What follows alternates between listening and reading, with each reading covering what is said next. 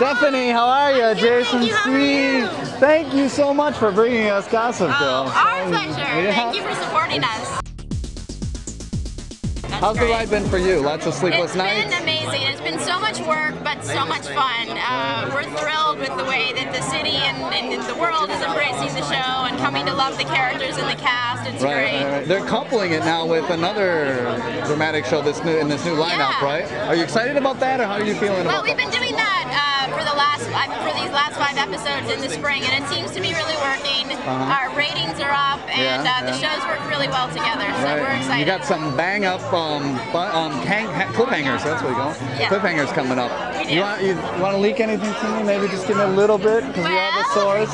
There will be a big wedding in our final episode. All right. The wedding will take place. All right, the wedding will go. At the wedding, there will be a major breakup and a major makeup.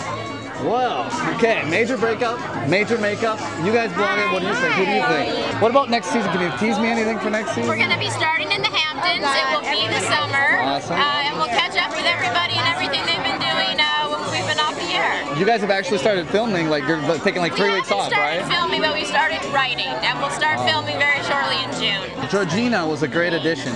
Is she going to stay on for a few more We may episodes? see Georgina again. She won't be back with us right away, but I think when you see how things end with her in the episode next week, she's going to want to get back. Okay. We'll need a little break, but then we want her back. Right? Exactly. She's the one we love to hate, the new one. Thank you very much for hanging out with me, Jason C.